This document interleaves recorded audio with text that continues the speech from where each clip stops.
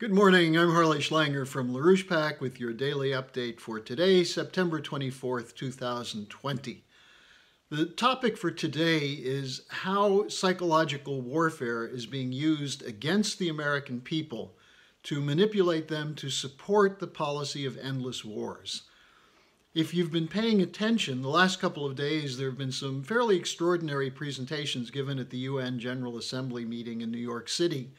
It's the 75th anniversary of the founding of the United Nations, and a number of leaders are using the opportunity to call for unified action and solidarity of all nations, large and small, to address the crises that we have facing us now, whether it's the coronavirus pandemic, the famine that's spreading throughout the world, the breakdown of nations, in the United States, you have armed insurrection virtually in the streets and a threat of a constitutional crisis with the coming election.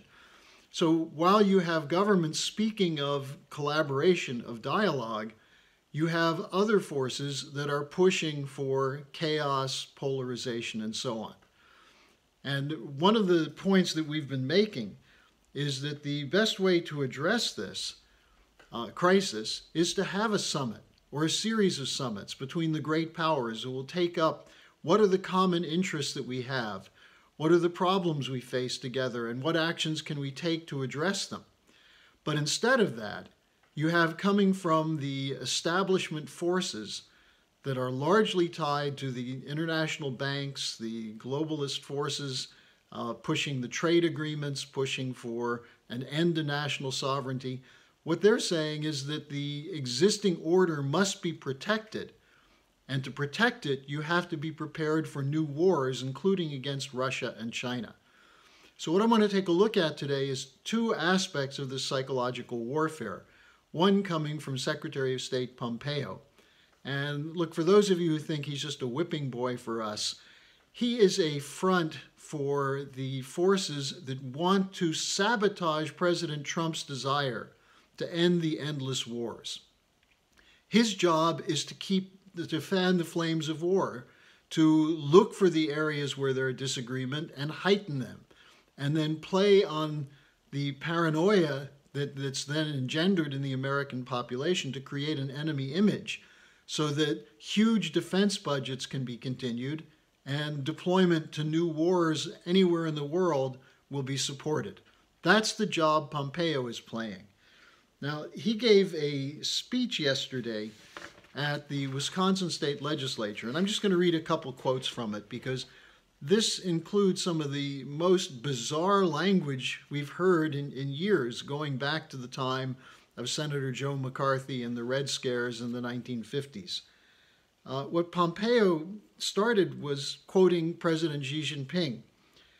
He said that President Xi called for actively developing cooperation with all countries, regions, and enterprises willing to cooperate with us, including states, localities, and enterprises inside the United States.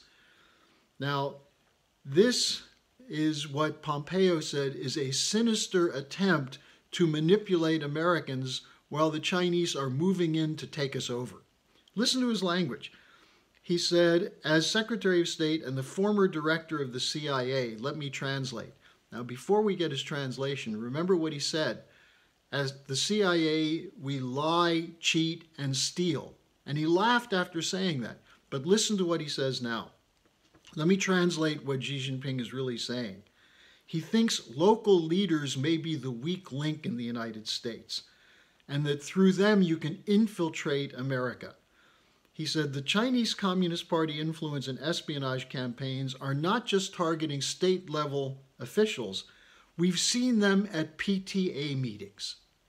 Chinese communists trying to take over the parent-teacher associations in American schools. I'm surprised he didn't say, look under your bed. There's probably a Chinese communist agent under your bed. He went on to say that they're working through U.S. embassies, through the deployment of students, through cooperative academic institutions. And they're doing this to undermine America on behalf of a Chinese communist world takeover. Now, one could ask him to what extent the Chinese are responsible for the existing problems in the United States. Did they industrialize our country? No. Did they create the huge deficits in the United States? No.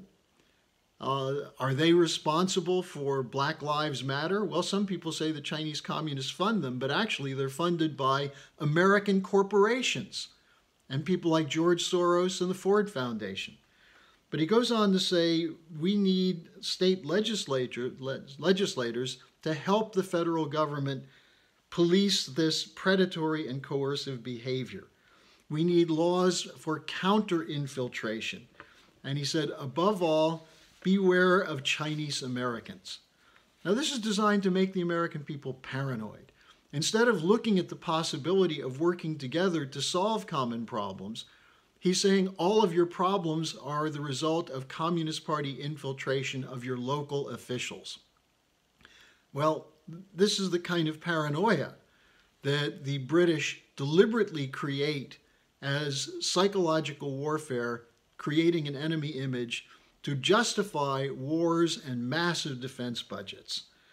Now, we have another report that comes from Ben Norton in the Gray Zone on how British contractors are building support for the Syrian opposition, which means what? Islamic terrorists. They're building support for Al-Qaeda and ISIS, which, by the way, was getting a lot of support from the Obama administration. That is, the ISIS and Al-Qaeda terrorists were being armed and trained by CIA and other mercenary agencies. Now, here's what Ben Norton reports, that there's a massive propaganda infrastructure in the United Kingdom that's being used to produce television footage, magazines, postcards and posters, media contacts, a stream of propaganda designed to overthrow the Syrian government. And designed to overthrow it on whose behalf? The Islamic jihadists. He goes on to say that virtually every major Western corporate media outlet was influenced by the UK government-funded disinformation campaign. This is funded through something called the Foreign and Commonwealth Office of the United Kingdom, which created network linkages between political movements and media outlets. One of these, the Analysis Research Knowledge, which is in Dubai, was set up as an NGO supposedly to help vulnerable Syrians affected by the civil war. Instead, it was a propaganda wing for the Free Syrian Army, which was the Al-Qaeda-influenced jihadist forces that were butchering Christians and Jews, Muslims, and others. They ran the social media for the White Helmets, who repeatedly have lied that the Syrian government has used chemical weapons as a way of attacking the Syrian government.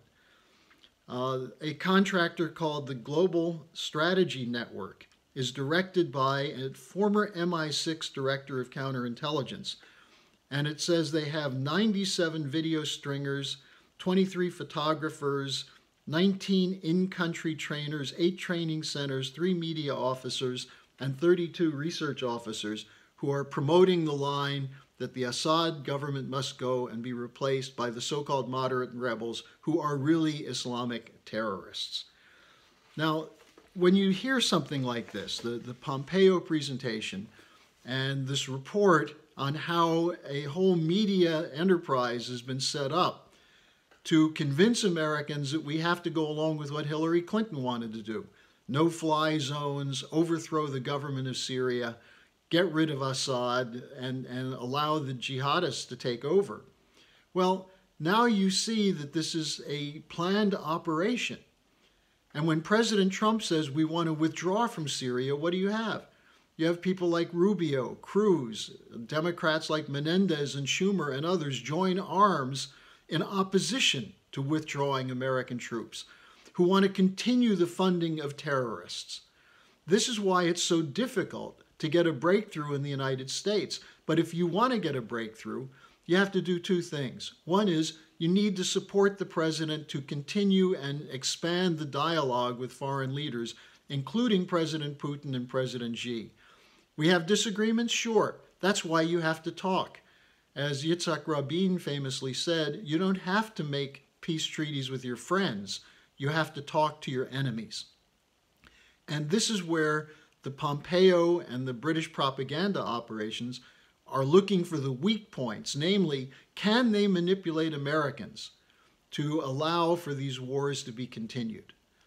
Now, remember, President Trump won his election in 2016 by calling for an end to these wars. Let me just finish by reminding you of the role of Sir Kim Darroch, the former British ambassador to Washington, who sent memos to the Foreign Office talking about how Trump is insecure, inept, dysfunctional. His government doesn't function. There are knife fights in the cabinet meetings.